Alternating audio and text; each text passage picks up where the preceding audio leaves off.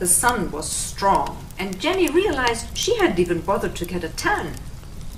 So she put on a baggy pair of shorts, a bathing top, sunglasses, a wide-brimmed hat, shoved an apple and penknife in her pocket, grabbed a book, and wheeled a beach lounger outside.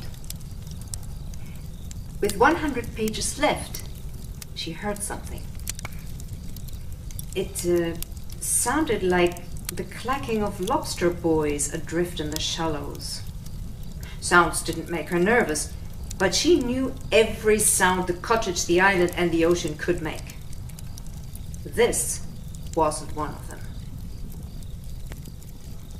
Either someone was playing a joke, or someone was hurt.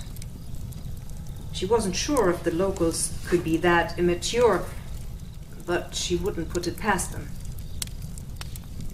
25 pages later, she heard it again.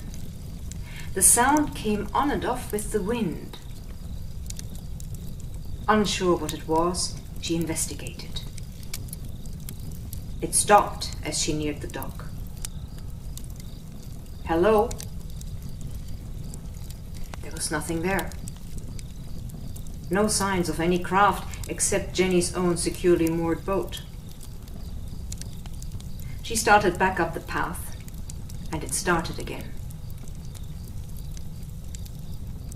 There was a man lying among the rocks on the shore.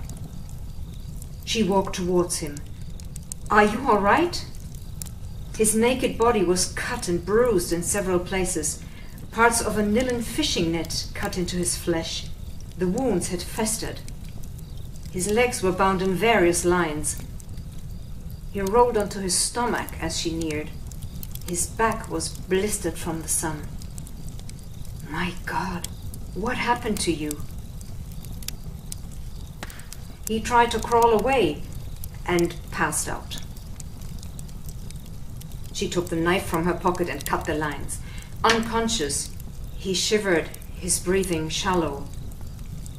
She ran to the cabin and brought the lounger back. Carefully, gently, she rolled him onto it and pulled him back to the cabin. There, she placed him in her bed, rubbed aloe on his wounds, and covered him.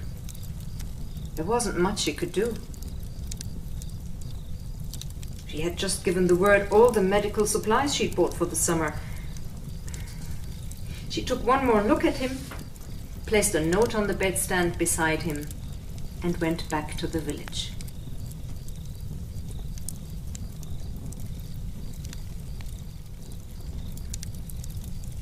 He was sleeping the last time she left, and she didn't want to wake him. When she got back, he was gone. No notes. He hadn't even made the bed.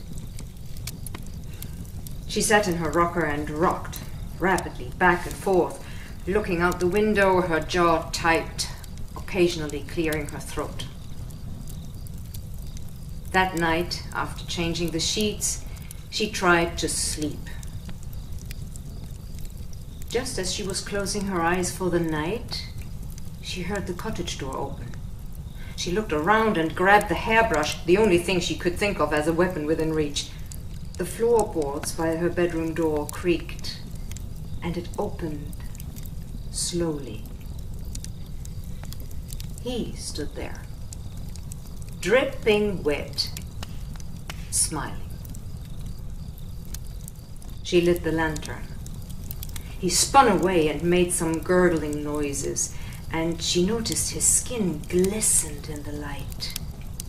She watched the patterns for a moment before she lowered the flame. In the softer light, he turned back and walked over to the bed. The cut above his Adam's apple was still there, unchanged from when she first saw him. He picked up a cotton ball and gently dabbed at her face. She smiled.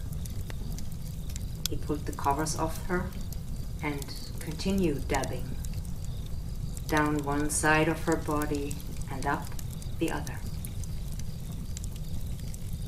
Sometime late into the night, Jenny unwound herself from him. She awoke near noon, alone. There was a crown of seaweed and shells on the bed table. Jenny spent the rest of the summer on the island, hoping he would return. He never did.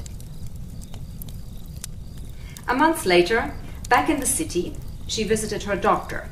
The news made her laugh.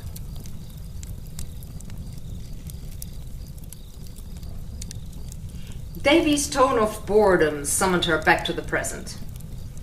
Mom. Okay, she said. Let's go across the sound.